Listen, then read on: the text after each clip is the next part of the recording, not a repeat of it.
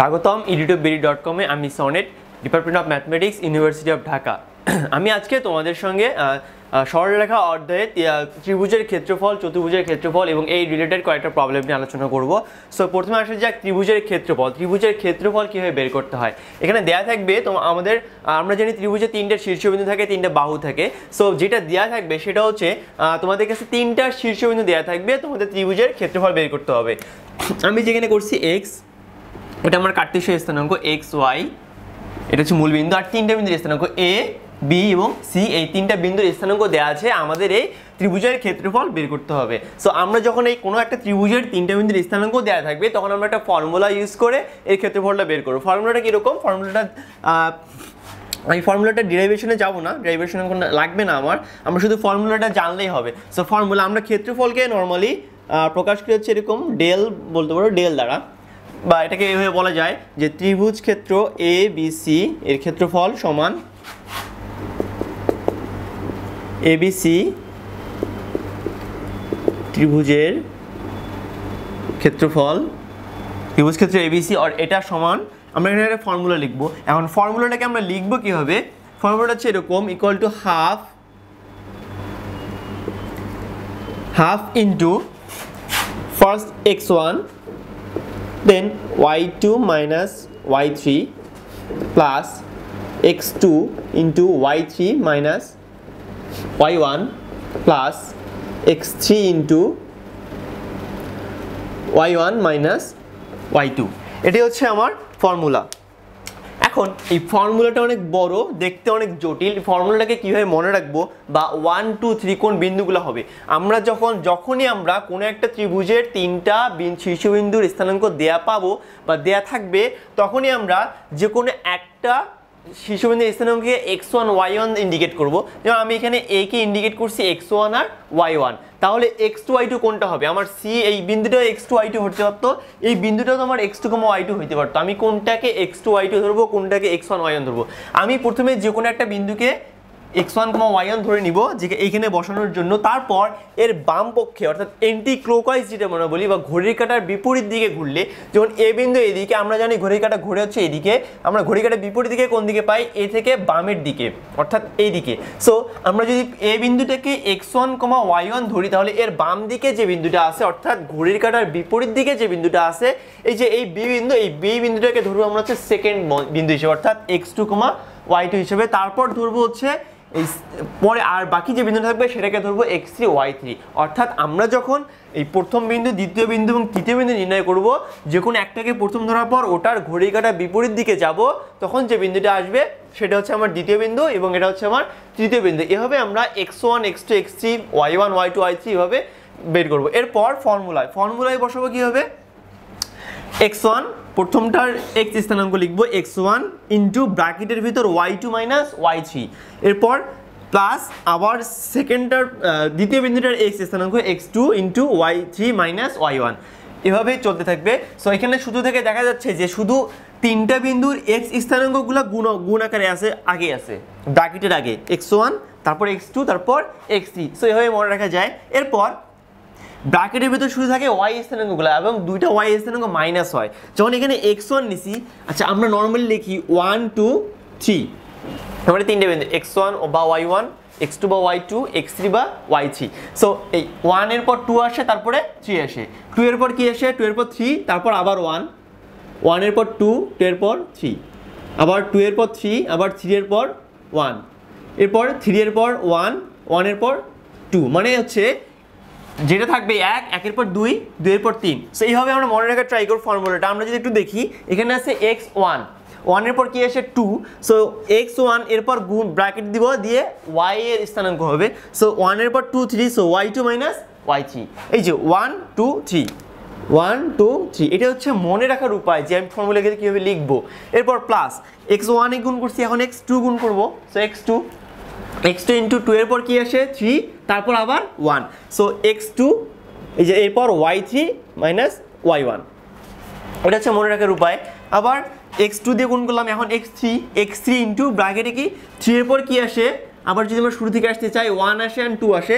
So x3 into y1 minus y2, এই যে 3 1 2, অর্থাৎ এই 1 2 3 বসানোর জন্য, এই সূত্র মনে রাখার জন্য আমরা একটা সিকোয়েন্স করতে পারি। x1 হইলে y23 হবে, x2 হইলে y3 - 1 হবে, x3 হইলে y1 - y2 হবে। সো এইভাবে আমরা এই ফর্মুলাটাকে মনে রাখবো। এবং সো আমাদের এখানে দুইটা জিনিস মাথায় রাখতে হবে কোনো ত্রিভুজের ক্ষেত্রফল বের করার জন্য, যে আমরা যে কোনো একটা বিন্দুকে প্রথম বিন্দু বা x1, y1 ধরে নিব, আর বাকি যে দুটো বিন্দু দেখা থাকে এর মধ্যে প্রথম বিন্দু হাতের বাম পাশে বা ঘড়ি কাঁটা বিপরীত দিকে আসবো, যেটা পাবো সেটাকে সেকেন্ড বিন্দু ধরবো, বাকিটা তো থার্ড বিন্দু হয়ে গেল।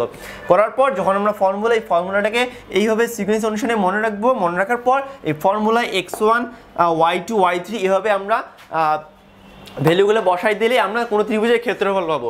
এখন যখন এভাবে ক্ষেত্রফল বের করতে করতে যদি কখনো পাই যে এই ত্রিভুজের ক্ষেত্রফলের ভ্যালুটা আসছে এরকম -22 বা -10, সাপোজ একটা ত্রিভুজের ক্ষেত্রফল বের করলাম এভাবে ক্যালকুলেট করে x1 x2 x3 এই মানগুলো বসায় এটা ক্যালকুলেট করলাম, ডেল পাইলাম হচ্ছে -10, তাহলে ক্ষেত্রফল কি হবে? -10।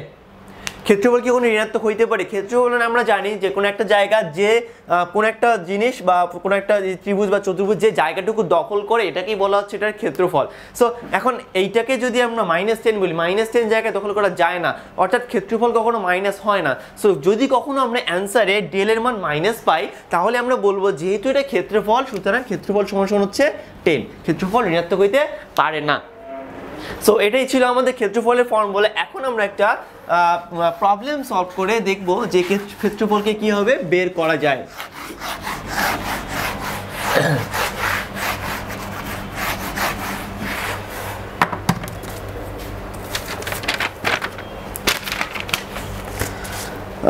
প্রবলেমটা হচ্ছে এরকম,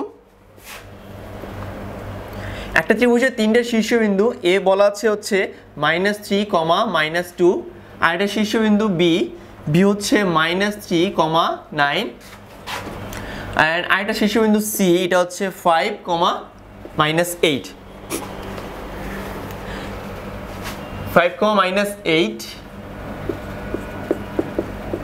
আমি কোশ্চেনটাকে লিখলাম না, কোশ্চেনটাকে এইভাবেই বলা যে একটা ত্রিভুজের তিনটে শীর্ষবিন্দু এ বি সি দেয়া আছে, ত্রিভুজের ক্ষেত্রফল কত, এবং আরেকটা কোশ্চেন দেয়া আছে এর সাহায্য হতে বি হতে সি এর উপর লম্ব দৈর্ঘ্য, বি হতে সি এ বা এসি এর উপর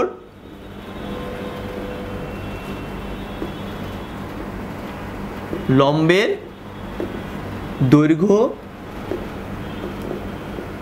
নির্ণয় করো। এটা হচ্ছে আমাদের প্রবলেম। তাহলে তিনটা শীর্ষবিন্দু এ বি সি এরকম স্থানাঙ্ক দেওয়া আছে, বি হতে সি এর উপর এটা লম্ব দৈর্ঘ্য নির্ণয় করতে হবে এবং ক্ষেত্রফল বের করতে হবে। সো আমি যদি এটাকে এখন সলিউশন করতে চাই, সো আমি প্রথমে একটু চিত্রটা এঁকে নেই।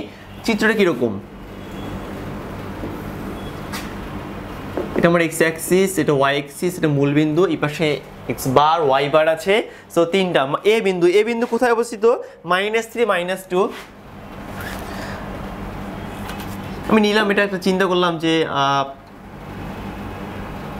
আচ্ছা আমি যদি এক্সিস নাও আঁকি, যেহেতু মাইনাসগুলো বেশি আছে, সো আমি এক্সিস না আঁকে একটা তিনটা বিন্দু বললাম এ, এটা বললাম, এটাকে আমি বললাম এ বিন্দু -3, -2, এটাকে আমি বললাম বি বিন্দু -3, 9, এটাকে আমি বললাম সি বিন্দু -5, 8। এটা হচ্ছে আমার তিনটা বিন্দু, এই তিনটার স্থানাঙ্ক দেওয়া আছে, আমাকে এর ক্ষেত্রফল বের করতে হবে। সো আমি যখন এর ক্ষেত্রফল বের করব, ক্ষেত্রফলের ফর্মুলা কি?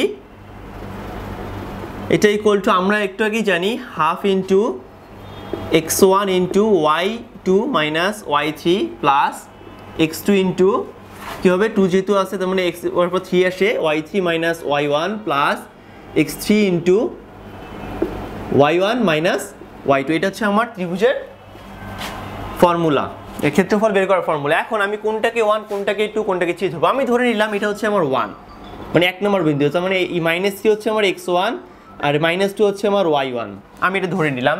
তাহলে আমি কি বলছিলাম, ক্ষেত্রফল বের করার জন্য পরের সেকেন্ড বিন্দুটা কোন দিকে যাব?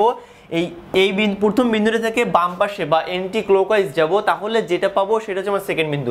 আমি যদি ক্লকওয়াইজ হচ্ছে এইদিকে, এন্টি ক্লকওয়াইজ এইদিকে যাই, তাহলে এরপর এইদিকে কোন বিন্দু আছে? সি বিন্দু। সো এটা হচ্ছে আমার x2 আর এটা হচ্ছে আমার y2, অর্থাৎ -5 হচ্ছে আমার x2 আর 8 হচ্ছে আমার y2, আর এইটা হচ্ছে আমার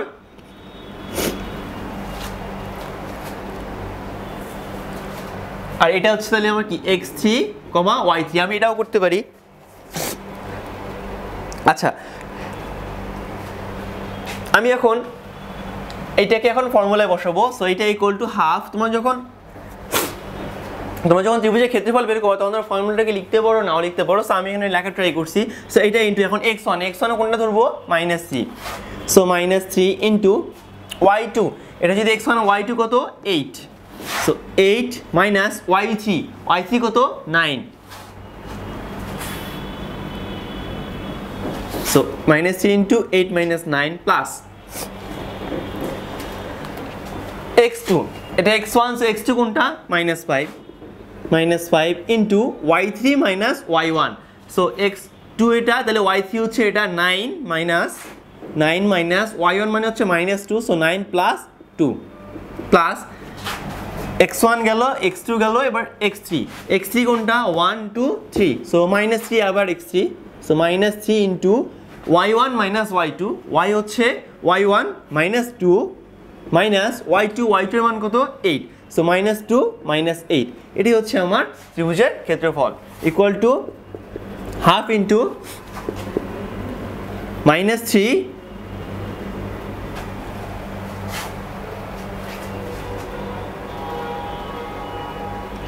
সরি এখানে ছিল 5 -8, কোশ্চেনটা তুলতে ভুল করছি, এটা হচ্ছে 5, -8, সরি তাহলে এটা হবে 5,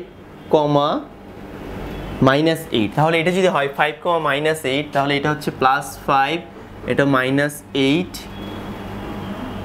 তাহলে -2 +8, জাস্ট এই বিন্দুটা চেঞ্জ হয়ে যাবে, 5, -8 হয়ে যাবে।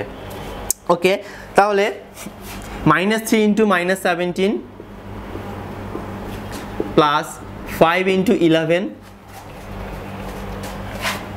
প্লাস -3 ইন্টু 6, সো আমি যেটাকে ক্যালকুলেশন করি equal to half into 51 plus 55 minus 18 equal to half into 88 equal to 44। So আমি লিখব, সো ত্রিভুজের ক্ষেত্রফল,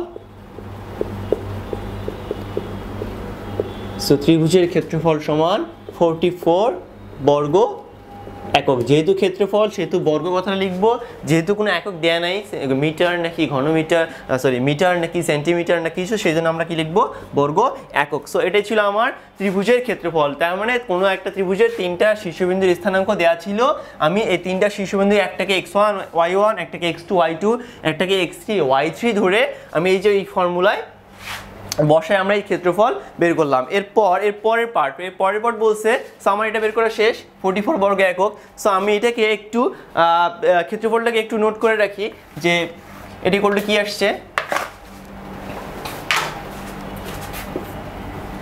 ইকুয়াল টু 44 বর্গ একক। এখন পরের পার্ট করব। পরের পার্টে কি বলা হচ্ছে, পরের পার্টে বলা হচ্ছে বি থেকে সি এর উপর লম্বের দৈর্ঘ্য নির্ণয় করো। বি থেকে সি এর উপর লম্বের দৈর্ঘ্য।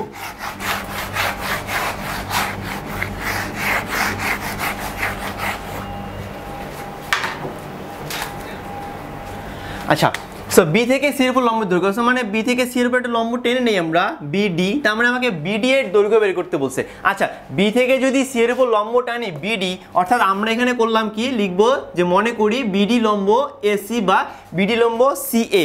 এখন এই বিডি যদি সি এর উপর লম্ব হয়, তাহলে আমরা এই বিডিটাকে বলতে পারি এই ত্রিভুজের উচ্চতা। সো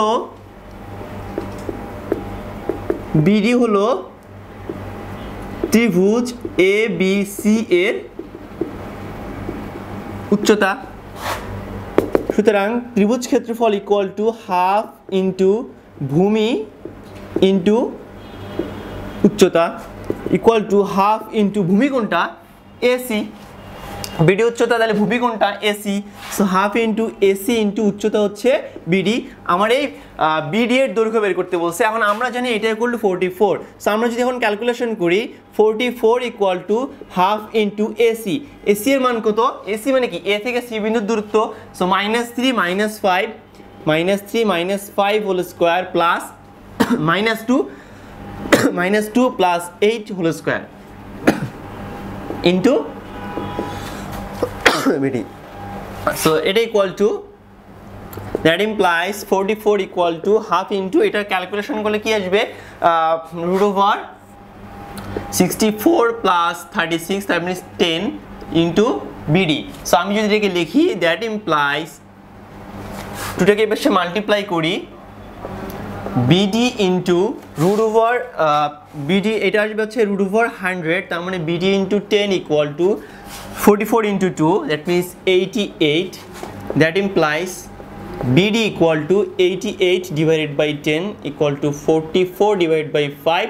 আমি এটা ক্যালকুলেশন করি 854 আর এটাকে লেখা যায় 8.8।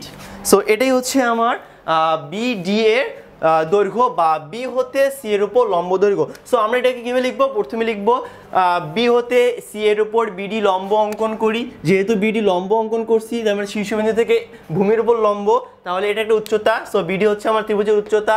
সো ত্রিভুজের ক্ষেত্রফল সমান হাফ গুণ ভূমি গুণের উচ্চতা, অর্থাৎ ক্ষেত্রফল 44 আমরা বের করে ফেলছি। এখন এই যে ভূমি মান আমরা জানি, উচ্চতার মান বের করলাম হচ্ছে 8.8। সো এটাই হচ্ছে আমাদের ত্রিভুজের ক্ষেত্রফল এবং ক্ষেত্রফল রিলেটেড। এরপর আমরা আরও কয়েকটা প্রবলেম সলভ করবো, আশা করি পরের ভিডিওর জন্য অপেক্ষা করে থাকবে।